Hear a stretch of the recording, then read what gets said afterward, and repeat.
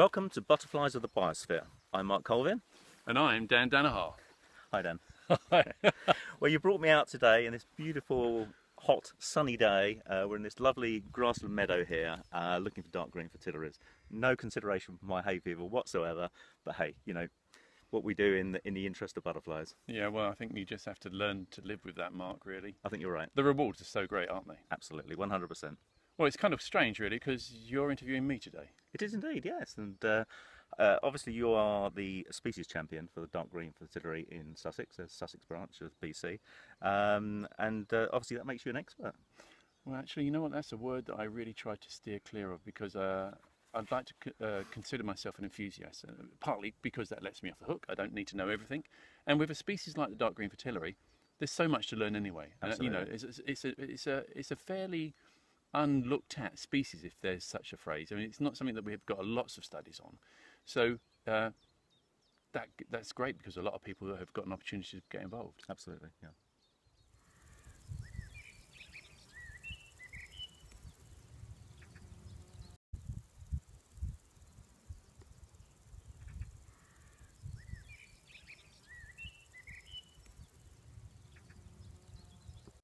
So Dan, dark green fritillary, the most widespread of the British fritillaries. But what's its status like in Sussex? Mostly restricted to the chalk mark. We've got quite large populations in the east, near places like Wilmington Hill, Lullington Heath, Friston Forest.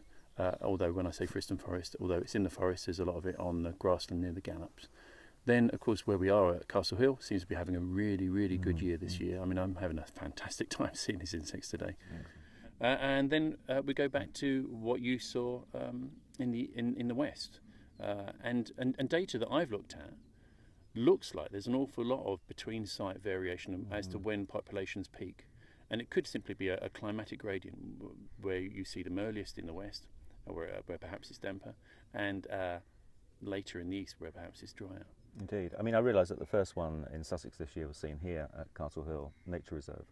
I mean, obviously Colin Knight and I saw 2, possibly 3 at Fairmile Bottom, which again is, of course, to the west of the county as well. Yeah, whereas I've been concentrating on the east, the far east of Beachy Head, day after day, nothing. So Dan, dark green fritillary, well, it's not really dark green, is it? It's a brown and black butterfly. Why dark green fritillary? Or orangey, I think, actually, Mark. The orange certainly stands out for me. All right, it's orangey then. It's an orange or brown butterfly. Yeah. Or orange and black. Yeah. Yeah, and of course, as you probably know, on the hind wing, underwings, Sure. there's some green there, which varies considerably from specimen to specimen. In fact, in some cases, it's hardly green at all. It's more mustardy in colour, which makes them slightly similar to the high brown, which of course we don't have here anymore. Sadly, yes. I mean, it used to occur throughout Sussex in many of the woodlands, but of course that died out, quite some time ago, unfortunately. Yeah, and in fact, Nick Baker was telling me that as a child, because he lived here in the Ashdown Forest, they would go and collect the caterpillars and rear them through. So that must have been an amazing experience. But no, we don't have it here anymore.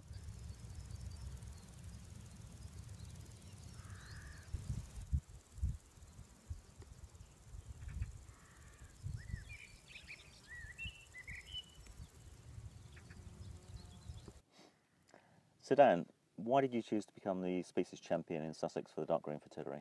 Well, you know, of all of the 8 fritillaries that we find in the UK, this has probably done the best, and yet it's not really received an awful lot of attention. And it struck me that what might be a good idea would be to monitor a species that's doing well, because with climate change, you never know what's going to happen. Absolutely. So it made a lot of sense to me to look at this species to see how it's doing now. So we've got a sort of a baseline idea about things, and that might help us understand what could be the problems in the future. It might also help with management in some ways.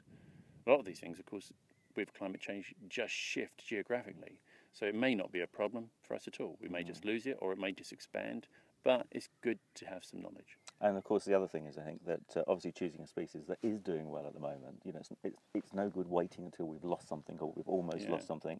You know, let's get the data now, you know, while we can get the data. Yeah, exactly. That's so important. Yeah. I remember having a discussion with Marsh Moran about this, and he said, I don't really see why you're doing it. But he's going to hate me for saying that. But that was my rationale, you know. That's why I felt it was important to do it. Sure. And already we have seen some really interesting data. Good. You know, because over the last few years, one thing which has become increasingly clear to me is that this species, because it spends near 75% of its time as a first instar caterpillar, it comes out the egg and it hatches. It hatches out the egg and it stays for the whole winter and winter many period, of the spring as a caterpillar, hibernating. Sure. If you have a lot of rain during that period, the likelihood is it's probably just going to drown. So that has already come out to be really a clear indicator. When we've had lots and lots of rain, this species has not done well.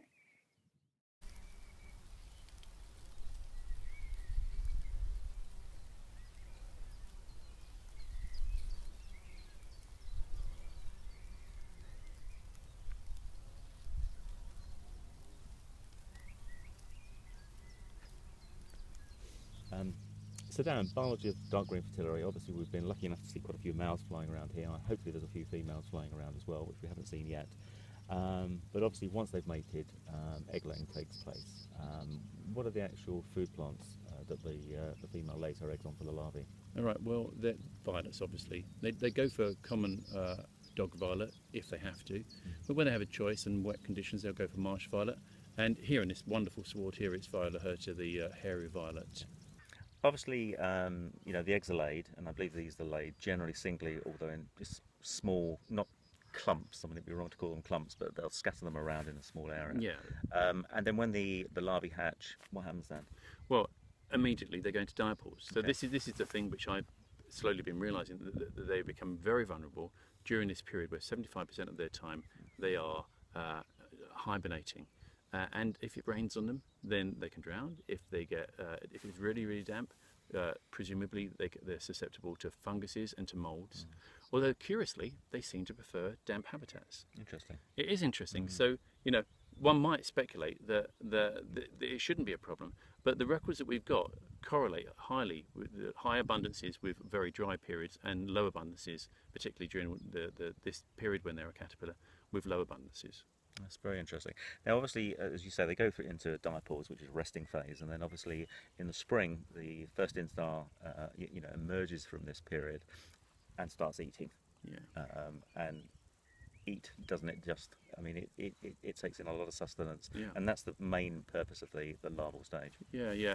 Interestingly, this species is quite fussy when it comes to what it eats. It'll eat a bit of one leaf and then walk across the turf and eat a bit more of another leaf. Also, it's a dark colour. The final instar, the final skin change is very, very dark, bluey black, and it uses that colour to thermoregulate, to get as warm as it possibly can, so its digestive system works, and off it goes and eats again. They obviously spend a lot of time as a larvae, because I think they go through, I think I'm right in saying it's 5 instars. Yeah, 5 skin changes, that's right, yeah. Indeed, which is quite considerable. The actual adult butterfly, I mean, obviously once we've gone from the egg stage, go through the larval stage, the butterfly then pupates. Yeah. But when the butterfly emerges, I believe that in the south, this is typically mid-June. Yeah, yeah, and of course, the further north you go, the more delayed that becomes, because of course it's cooler in the north.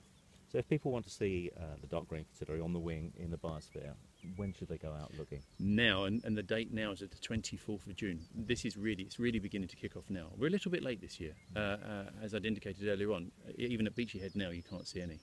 But we're a little bit late, but now's the time. And Castle Hill, being the core site in the biosphere for nature conservation, is the perfect place to go. Yeah, I can't help but while we're sitting here talking, I keep glimpsing them out the corner of my eye flying around. Me too, I'm seeing them over your shoulder. And I'm seeing them over your shoulder too. No, it's a fantastic place to be. It is, and it's great just sitting here looking around, taking all the orchids and the butterflies and everything else. It's a gorgeous place.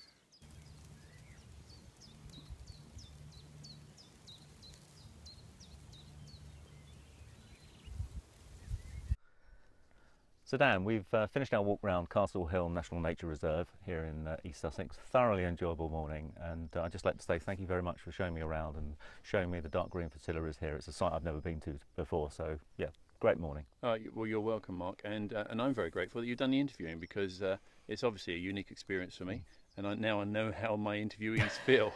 Yeah, terrified, I'm sure. But no, it's been really enjoyable, but thank you very much. Well, you're welcome. And on another note, if you see any dark green fritillaries in the biosphere or in Sussex or beyond, all you have to do is follow the instructions on the sightings page of Butterfly Conservation Sussex, or equally on the Butterflies of the Biosphere Facebook page, and you can get one of these amazing enamelled dark green fritillary brooches, but there's only a few left now. I think we've got about 13 left. And I haven't yet. Thanks, Mark. Pleasure.